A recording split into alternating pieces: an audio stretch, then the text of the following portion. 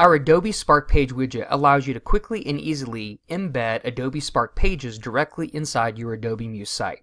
We actually give you 3 different ways to go at it. One is what we call our Lightbox option, which allows you to embed in a card view that looks something like this here, that's fully resizable and fully responsive, that when you click, it actually opens up into a Lightbox and you can navigate your Spark page just like so, giving your clients and your customers a really nice content experience.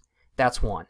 The second way is what we call our inline option, where we actually bring the Spark page directly inside your site.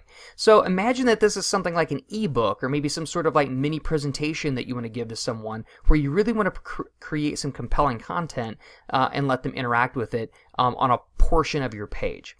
And then the last option is, of course, to go full page. So as you can see, we're looking at a preview of an Adobe Muse page right now, but the Adobe Spark page consumes the entire web page area.